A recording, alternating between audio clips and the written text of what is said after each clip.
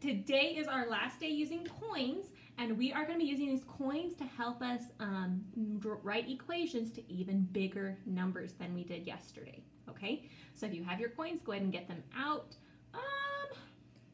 You can get them out, but our numbers today are going to be pretty big, so you may not have enough coins to build, but that's okay. I'm going to be drawing most of them with you, so you can just draw them with me too if you don't have enough coins. So first off, my challenge question. Can you show how you could make 80 cents with coins? Go ahead and pause the video, see if you can make 80 cents with coins. All right, if you are back, that means you already thought about how to make 80 cents with coins. So you should have a drawing or something built, okay? Let's check your answers. So we could do 80 what? 80 pennies, because 80 pennies would be 1 cent each. 80 pennies would be 80 cents. I don't want to do nickels, that'd be a lot to count. We could count by fives until we got to 80. Well, let's do it. So how many nickels would it take to get to 80? Let's count. 5, 10, 15, 20, 25, 30, 35, 40, 45, 50, 55, 60, 65, 70, 75, 80. So 5, 10, 15, 16. So if you have 16 nickels, it would get you to 80. Let's do dimes, and I'm going to write this one out too. How much is a dime worth? 10 cents. So how many dimes would you need to get to 80? Well, we could count by tens, couldn't we? And this is the one I am going to write out and show you. I wrote out some dimes. Let's count our dimes. 10, 20, 30, 40, 50, 60, 70, 80. So 8 dimes, where 10 cents each, gives us 80 cents. Now, if you use quarters, you would have to use a combination of different coins, which you totally could do, because 1 quarter would be 25 cents, plus another quarter would be 25 plus 25 is 50 cents, plus another quarter would be 50 plus 25 would be 75 cents, and that's kind of trickier math. And then you'd have 75 cents, and you have to add until you got to 80. So 75 cents plus a nickel would get you to 80 cents, but that one's pretty tricky. So I think the easiest way to do this is to use our tens, our dimes, to get these big numbers, okay? That's what we'll be doing today. So 8 dimes gets us to 80 cents. How can we write this if we wanted to write the number sentence? We'd have to write 10 plus 10 plus 10 plus 10 plus 10 plus 10. 1, 2, 3, 4, 5, 6, 7, 8. Ah! I almost wrote the wrong thing. Equals 80 cents. So that's how we could write it as a number sentence. And then the last thing we're going to do is just show this in the place value chart. So this is a lot to write, but if we were going to show it in the place value chart, how many ones do we have? Do we have any pennies or ones? No, we just have 8 tens. So it'd be 8 in the tens place, no ones, so 0 in the ones place. So 8 dimes or 8 tens would give us 80. All right, now we're going to try a different number. Our next number we want to get to is 68 cents. How would you get to 68 cents? Go ahead and pause the video. Try to get to it using quarters, nickels, dimes, or pennies. I would recommend maybe use your dimes. Okay, pause the video, try. All right, if you're back, that means you went ahead and you tried to get to 68 cents on your own, right? Okay, I'm going to put it in the place value box because I think that might help us. So if I have 68 cents, how many ones do we have? 8. How many tens do we have? 6. What coin could be 8 cents? How can we get to 8 cents? Let's break it down a little bit. We could do 8 pennies. So I could draw 8 pennies. 1, 2, 3, 4, 5, 6, 7, 8. Or we could do what? Do you have an idea? We could do a nickel, which is 5 cents, plus some pennies. So 5, 6, 7, 8. So a nickel plus 3 pennies, or just 8 pennies, could get us to 8 in the ones place. Now let's do the tens place.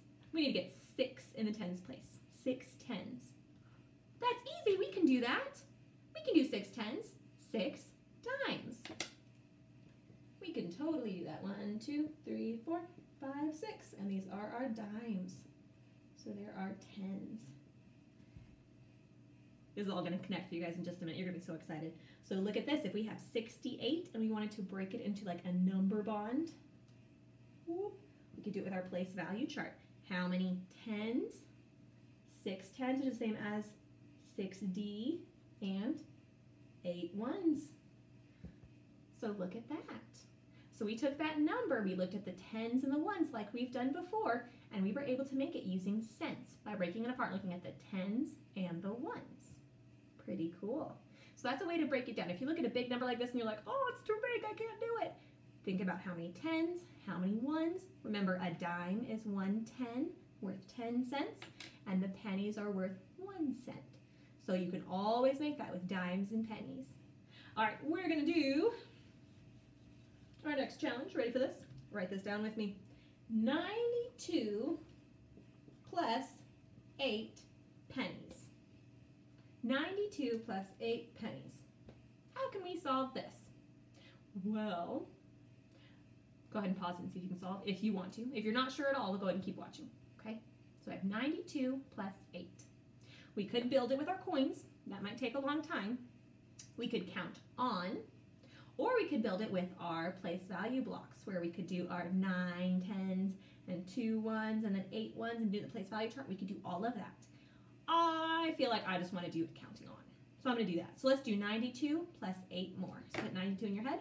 Let's count on 8 more. 92, 93, 94, 95, 96, 97, 98, 99, 100.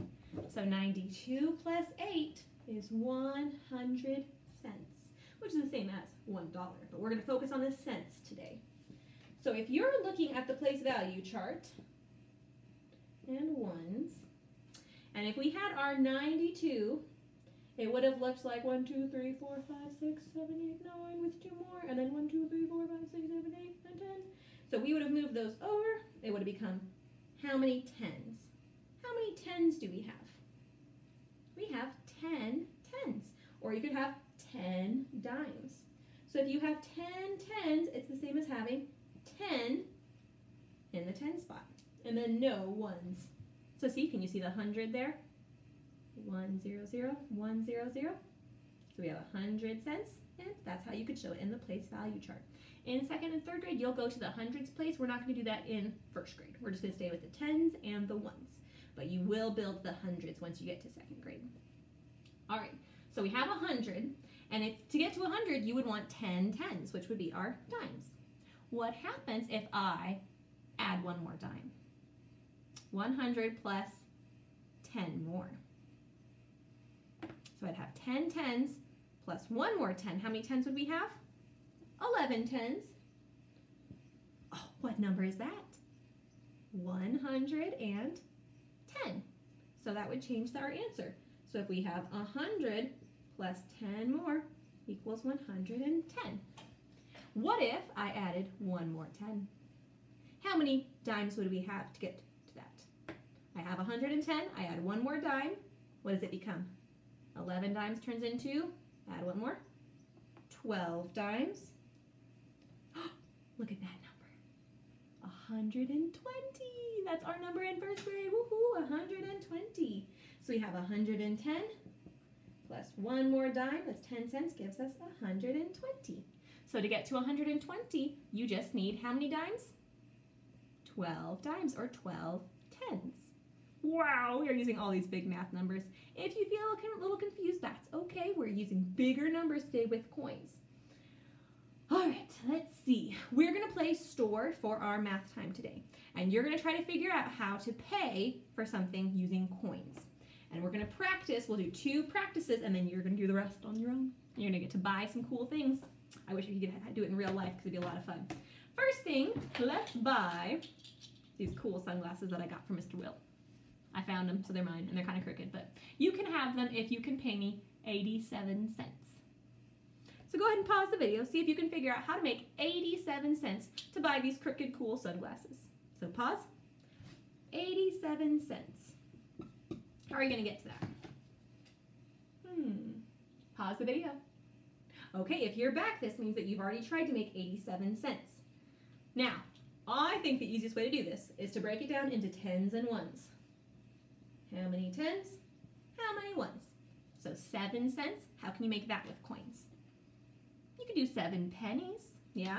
And to draw our pennies, remember we just do the circles and we write 1 because each penny is worth 1 cent. 1, 2, 3, 4, 5, 6, 7.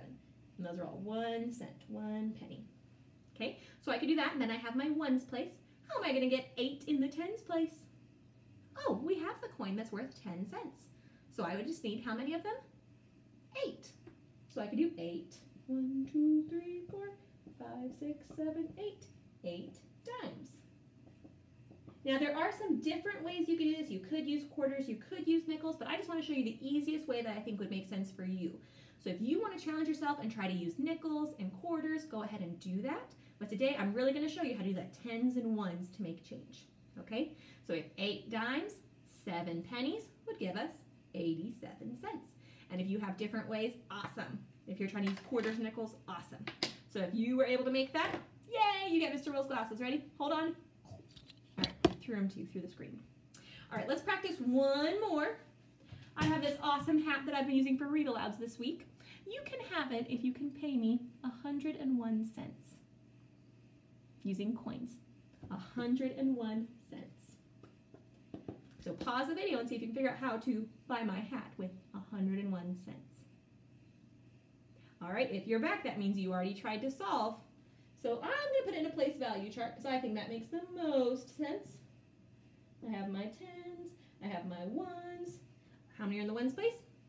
1. How many are in the tens place? 10. So all you would need to do is how many ones would be what? 1 penny.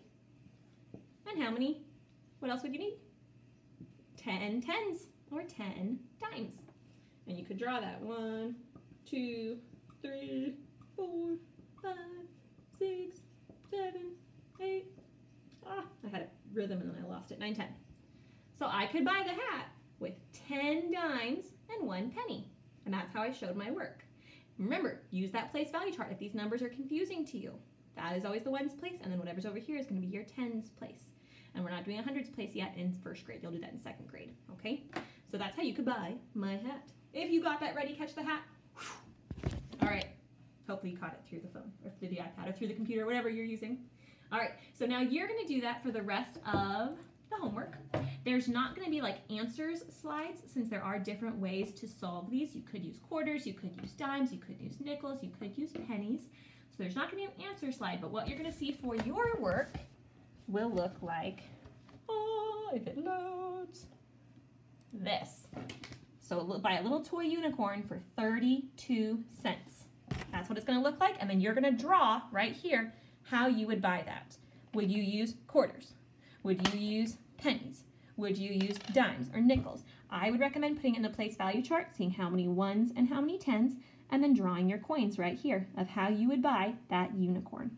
You have a couple of these problems to solve, and then if you do a store at home, I think that would be a great idea to do a store at home and practice using coins more. Okay? Hope you have fun, and I will see you for writing.